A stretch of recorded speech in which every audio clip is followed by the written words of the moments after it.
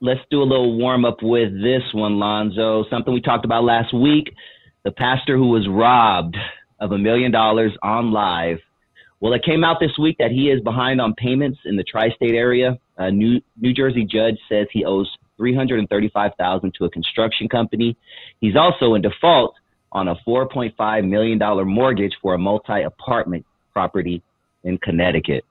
And talk to me. Allegedly owes, got accused of ripping off one of his parishioners for 90 grand. So, me and my suspicious ass mind, I'm thinking that was a setup. He had to lose the jury to get the claim. Does he wear that jury all the time to church? And if somebody run into the church and rob his ass, and if it's insured, he could be out of debt. Because you can't, bad and sad news, fellas, when you got jewelry that you had custom made, you can't sell it for what you paid for it. You can't sell it. If it costs you $900,000, you'd be lucky to get $200,000 for it, because nobody wants the same shit that you got on.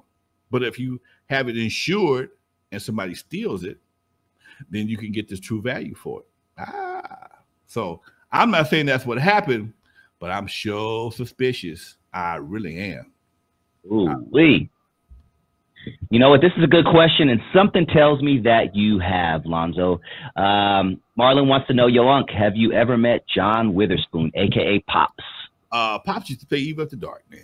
Damn, I knew it. Talk to me. Pops, at Eve, actually he played Jeffties, okay? Back in the day, downstairs, I actually run both clubs, upstairs and downstairs. We had a room in the back called the Babylon Room. In the Babylon Room, I did all my dirty stuff. Comedy wasn't that popping yet. Comedy was not popping yet.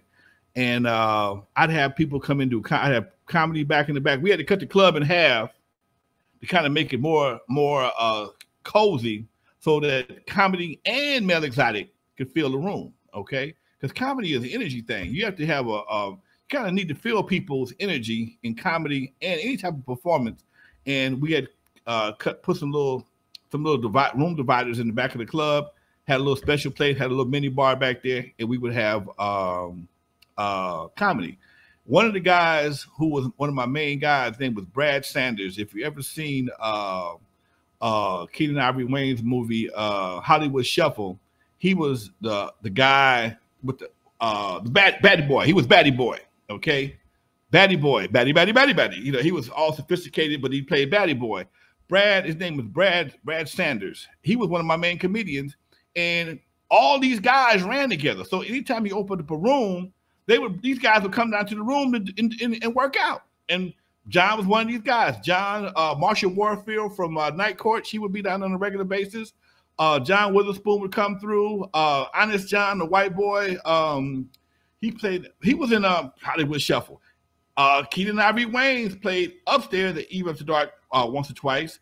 D.L. Hughley played Eve After Dark. He lived in the neighborhood. So I was exposed to a lot of comedians. In fact, I have just as many comedic relationships as I do with hip hop relationships.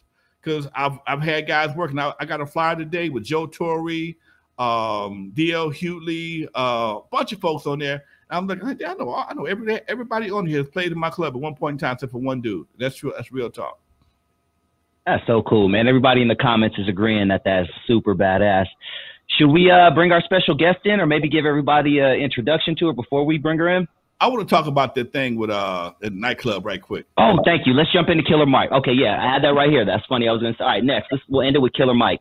So you sent me a clip of Killer Mike and the nuisance bill. Explain the nuisance bill, what Killer Mike was talking about, and your personal experience in relation as a club owner. The nuisance bill is a bill that cities have the right to pass to keep certain type of activity out of the city, and especially if it's becoming a problem with the police department or the citizens of the community, okay? Because you have a right to be in business, you have the privilege to be in business, don't give your clientele the right to act a fool in the hood, okay? And when you have a business that has numerous police calls, you got people in the parking lot doing donuts, you got drinking 3 or 4 o'clock in the morning, you got shootings, you got all these things that will require the police department and make the city, the area unsafe, now you become a nuisance to the community and they can get rid of your ass. Okay? Simple as that. One signature on the pen can get rid of your ass. And this is what's happening to a lot of the clubs in Atlanta, from my understanding, is that the mayor is getting fed up. Most of your shootings, gang activity, basic violence, and just hip-hop stupidity takes place at nightclubs. Okay? I had a gentleman that loved to do donuts every fucking night in front of Eve After Dark. He would do a donut, and people live on the corner and be complaining. They call the police, he's gone. But I've still got to deal with the police. You got, when the fight break out and the fight get too big, I got to call the police. Every time I call the police, it's what they call an incident report.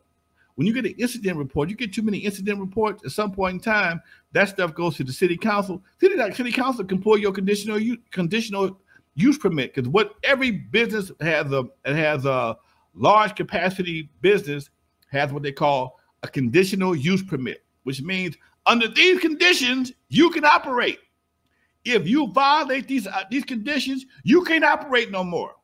And they can add or subtract different things. Like the club in LA right now, Regency West, never be open past 1 o'clock. Don't ask me why, because I know why. It's in a residential neighborhood. It's right next to a residential neighborhood, and you ain't gonna be open past 1 o'clock. That's part of the deal. It might be 12, because I know most of the events I know of wrap up about 11:30, 12 o'clock. Okay. When I had mine at the club, I had to we were coming through the back door, and open up the front door and do some simple things.